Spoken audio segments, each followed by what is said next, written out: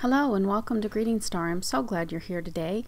I'm going to be making a card that I did today with a little help from supplies from the May 2022 SCT sampler.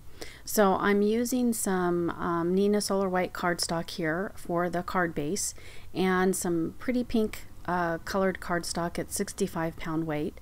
And then that beautiful rainbow cardstock is from the SCT sampler, and I'm just trimming it down to fit on the front of the card. Now this is a really quick card, guys, and I just threw it together really fast, and I actually was putting it together so quickly that I wasn't paying attention to all the details. So you'll see in a minute here some of the things that I did that I had to correct, and leave in the comments down below if you can figure out what it is that I did wrong.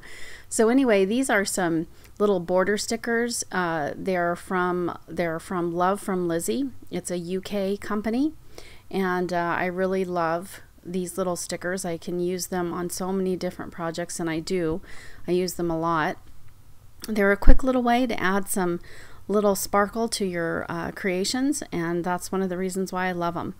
Okay, now these flowers I cut from a die that is from Elizabeth Craft Designs. It's an older set, so it's not available anymore, but I had cut out a bunch of these little flowers for another project, so I thought that I would use them on this one because they match the beautiful pink in that rainbow there.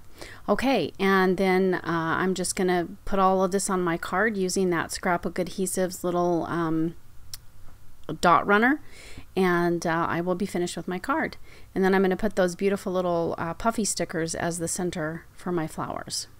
So that's it, guys. That's how quick and easy this card was. Took me less than probably about 5 minutes to make. So I hope this inspires you, and I hope you had fun.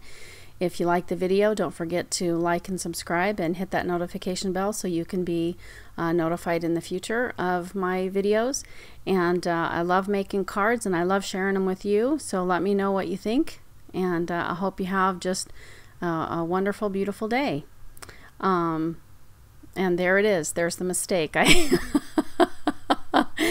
glued everything down upside down. Because the card was upside down, so now the rainbow's upside down. What are you gonna do? So it's still pretty though. I like it. So leave me a comment down below, and let me know if you've ever done anything like that when you're making cards. And hope you have a great day. And I just wanted to make sure that that flower there was up and above the breathtaking. So there's the card. Have a wonderful day, and we'll see you soon.